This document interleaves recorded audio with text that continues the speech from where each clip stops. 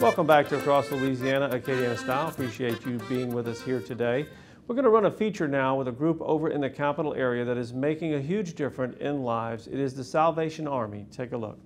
We began serving here in Baton Rouge, greater Baton Rouge area in 1905. And so we've had continuous service of almost 100 years because we left for a couple of years and then came back. The mission that we try to fulfill every day is to preach the gospel of Jesus Christ and to meet human needs in His name without discrimination. And it doesn't matter how you come to us, who you are, what you've been through, what your beliefs are. We're here to help people.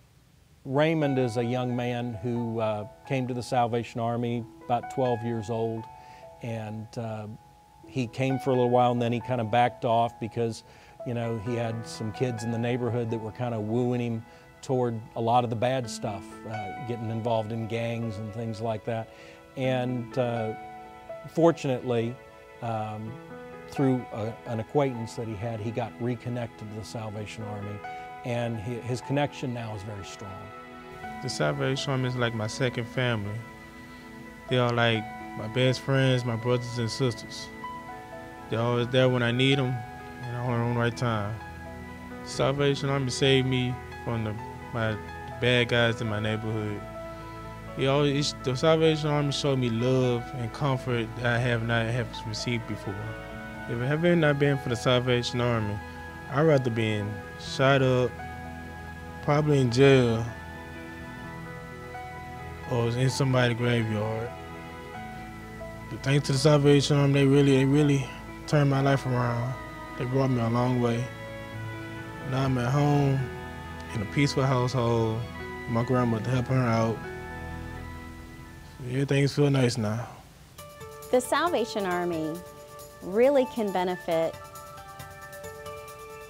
a person if they are ready and willing for the change that can take place in their lives.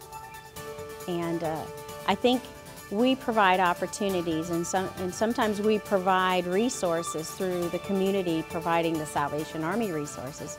But ultimately, it's up to that person to step out in faith and do what's necessary to make a change in their lives. You know, Walter's another interesting case. He's doing fabulous today, but he has been in prison. He was a tough person. He fought at the drop of a hat, and when you hear from him, you're going to say, is that the same guy that Captain Meredith talked about? Because he's gentle, he's loving. God has come into his life in a big way, and it's made such a tremendous difference. If it had not been for the Salvation Army, I would probably be dead or either incarcerated because my life had become very unmanageable. And with the help of the Salvation Army and the good people that carry the Salvation Army, I'm given a second chance at life. I was out of places to go. I had nowhere left to go, and I'd even went to the parole officer and tried to turn myself in, and God had a better plan for me. He said, look, go across the street to the Salvation Army and see if they'll give you a room over there and maybe you can stay.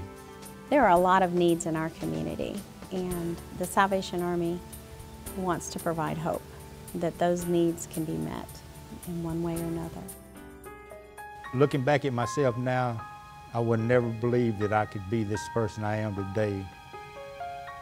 That God can truly take care of something that had managed to crawl so low and be so cruel and mean to everybody and care about nothing but yourself.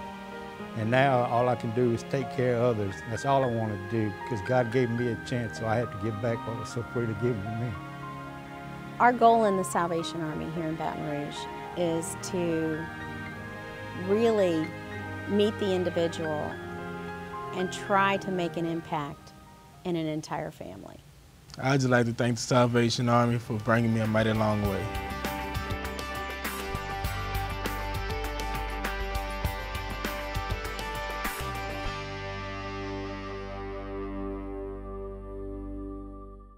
We're going to take a quick time out for a commercial break. We'll be right back to wrap things up here on Across Louisiana. Stay with us.